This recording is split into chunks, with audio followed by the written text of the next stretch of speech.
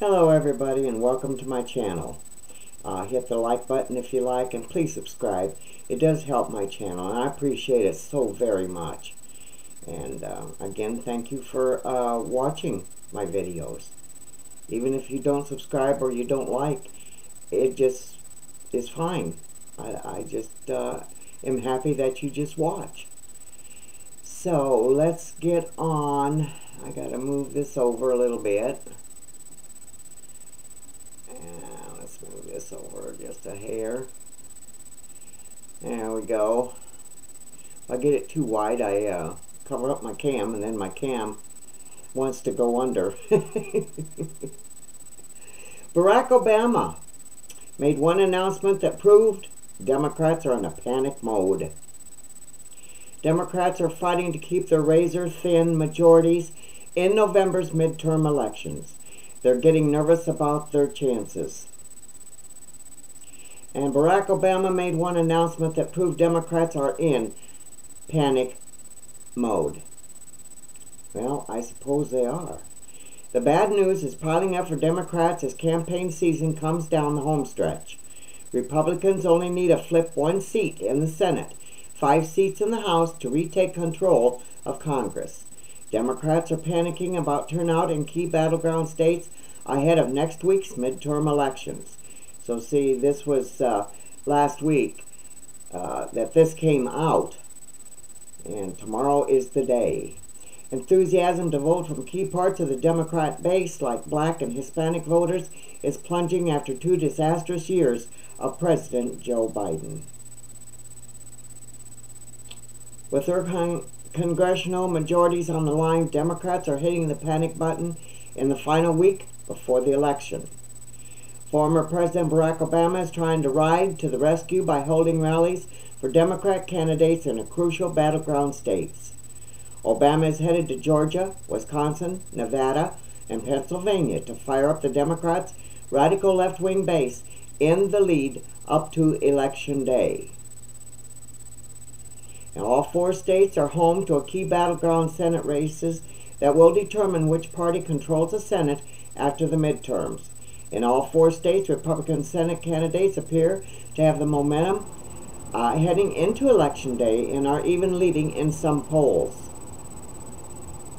With President Joe Biden supporting an approval rating deeply underwater in key battleground states, Democrats are hoping Obama can regain some of his old campaign magic. He's probably a better ambassador for swing state Democrats than Biden is, since he's more popular, especially in the competitive states, and less tied to the current issues of voters' minds. Inside Elections analyst Jacob Rubashkin.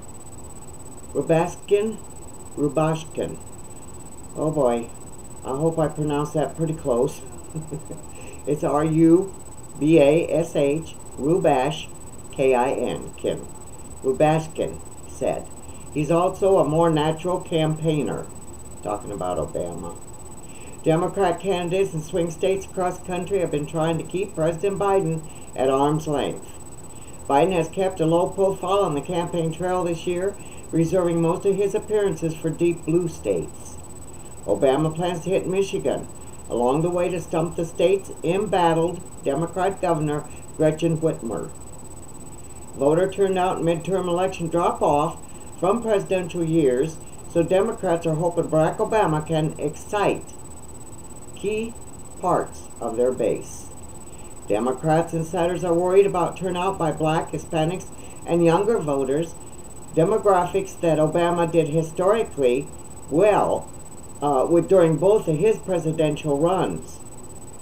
President Obama remains able to unite base Democrats, persuadable voters, and to motivate demographics less likely to turn out in the midterm elections, like young people.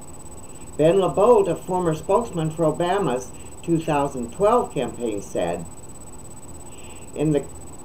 that's what he said about the young people, but in the crucial Senate battleground state of Georgia, Democrats are hoping that Obama can turn out black voters in the race between incumbent Senator Raphael Warnock, Democrat of Georgia, Republican Herschel Walker. African American voters are going to be crucial to Democrat chances. Emory political science professor Andre Gillespie said, bringing in President Obama helps to underscore the importance of African American vote while also exciting other voters.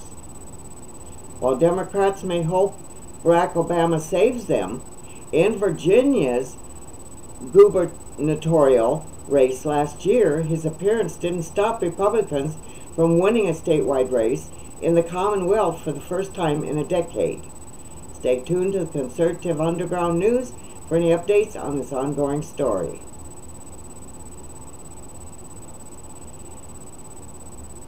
Oh, let's go to this one.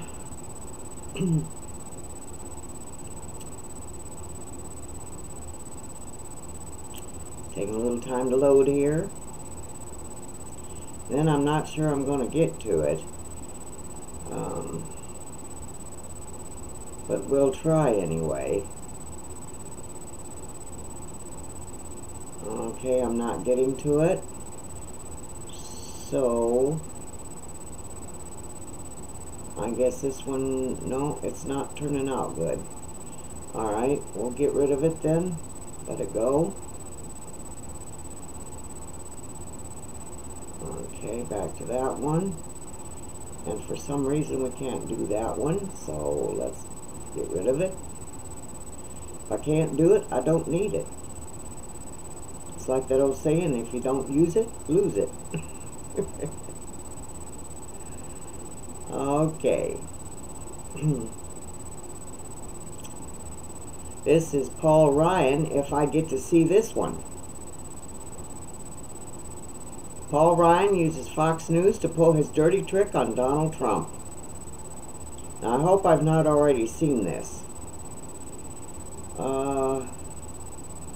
Former Rhino Speaker of the House, Paul Ryan, is no fan of Donald Trump. Ryan is one of the many establishment elites trying to seize control of the Republican Party back from Trump and his grassroots supporters. And now Paul Ryan uses Fox News to pull this dirty trick on Donald Trump. Former Congressman Paul Ryan, representative of Wisconsin, is a member of the board of directors for Fox Corporation, Fox News parent company. Ryan has no problem using his position to try and push Republicans away from former President Donald Trump.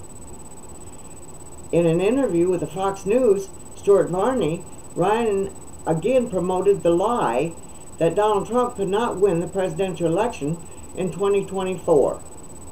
Ryan claimed the swing voters in America who now live in the suburbs detest Trump and would never vote for him again. That new swing voter in American politics is a suburban voter, and it really clears a suburban voter doesn't like Trump, but they like Republicans, Ryan stated. So I think anybody not named Trump, I think, is so much more likely to win the White House for us. Ryan claimed a 2024 Republican presidential primary would unfold like past Democrat contests, in which the base started out supporting an ideological candidate who could not win before settling an establishment elite's more electable candidate. Sort of like what the Democrats did, Ryan claimed. They went from Dean and John Kerry in 2004. They went from Bernie Hillary in 2016. They went from Bernie and Elizabeth Warren to Joe Biden to win in 2020. I think the same thing will be for us. We want to win the White House so badly and beat the Democrats. And we know we're so much more likely to lose with Trump because of the fact that he is not popular with suburban voters that will want to run or want to win, that will want to win, he continued. We all know he's so much more likely to lose the White House than anybody else running for president on our side of the aisle. So why would we want to go with that? Boy, he's kind of negative, isn't he? Of course, there's a major flaw with Ryan's argument. Donald Trump already won a presidential election in 2016 and received even more votes in 2020. Oh boy, in the Real Clear Politics polling, average shows Trump is currently leading Joe Biden by 0.2%. There's simply no evidence that Trump can't win the 24, outside of the established elites just claiming it to be true, that is. But the establishment elites, like Paul Ryan, really just want to control the Republican Party again so they can push amnesty for illegal aliens, globalistic trade deals, and endless foreign wars. We don't need that. We don't need that. So Paul Ryan and his elitist pals are simply trying to gaslight Republican voters on Donald Trump's perceived electability in 2024. Stay tuned. You'll hear more news for this ongoing story. Probably will. Yeah, we probably will. Excuse me. I think I've kind of caught a cold. It's been edging up on me, I think. Let's see. Let's go see what this one is. These are just shorties. And, what on earth is that? I don't want that.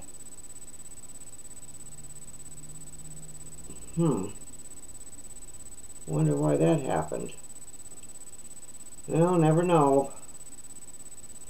Well, let's try, oh yes, here's one. This one is important.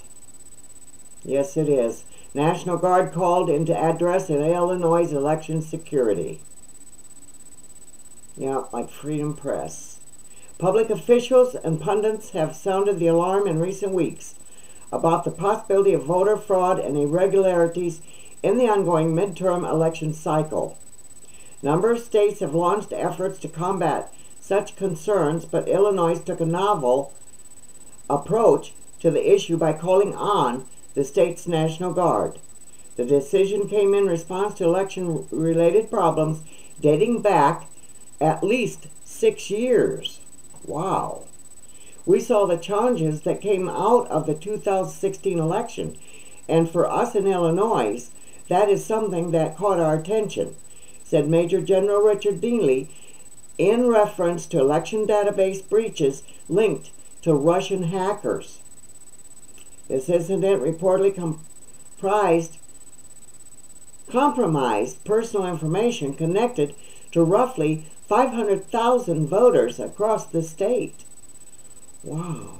While state election officials confirmed that the hack was not intended to change the outcome of any race, Neely nevertheless believes cybersecurity is a major concern ahead of Tuesday's election. Cyber is the new domain. Well, you know, like I've said all along, there's always rats under the table. You don't know what might happen. It's a man-made domain, so it's different than land, sea, air, space, and because of this, that distinctiveness, I think each of our states, our nation, and the entire world is trying to get their arms around security and what that means, he asserted. Elsewhere across the nation, election integrity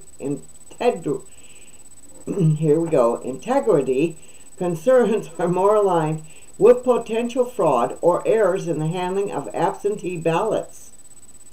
Earlier this year, the GOP Arizona State Senator Kelly Townsend encouraged volunteer poll watchers to stake out drop boxes across the state in an effort to dissuade possible fraud.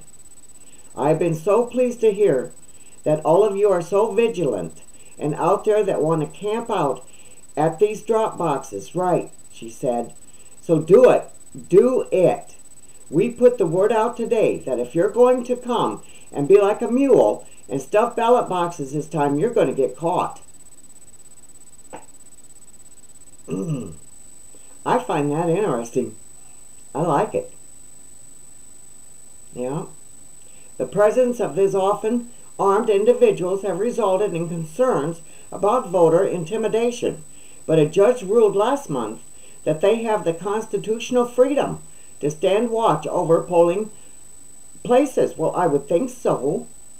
There shouldn't even be a question about that. The way this place has gone over the past 2 years, no telling what might go on. Townsend later clarified that she did not intend to advocate for any intimidation actions, tweeting, "I should not have to say this, but wearing tactical gear while watching a ballot box could be considered a voter intimidation. Don't do it." I don't understand that part, do you? If they see somebody in a uniform, they're more likely to forget it and try to hit another one. If you have a person just standing there in street clothes, that ain't going to deter them away. I don't know, whatever. Here we go again. I'm just a YouTuber. I think I'll have a drink of coffee. I'll be back. Later. Probably a few seconds.